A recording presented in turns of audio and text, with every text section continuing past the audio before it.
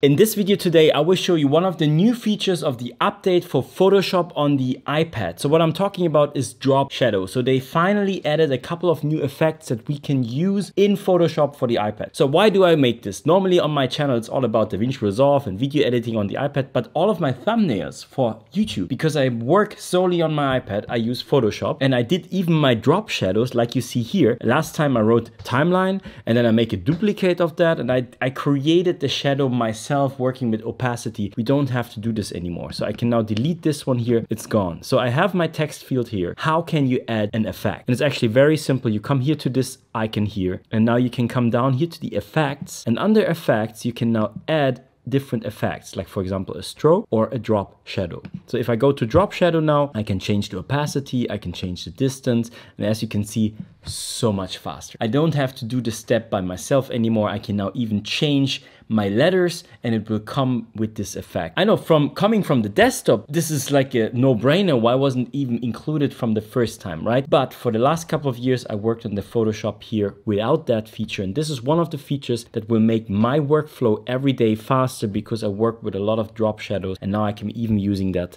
in Photoshop for the iPad. I hope you liked this video. If yes, hit like, subscribe, ding-a-ding on the bam bang gong, and we see us in the next video. I'm Daniel. Bye.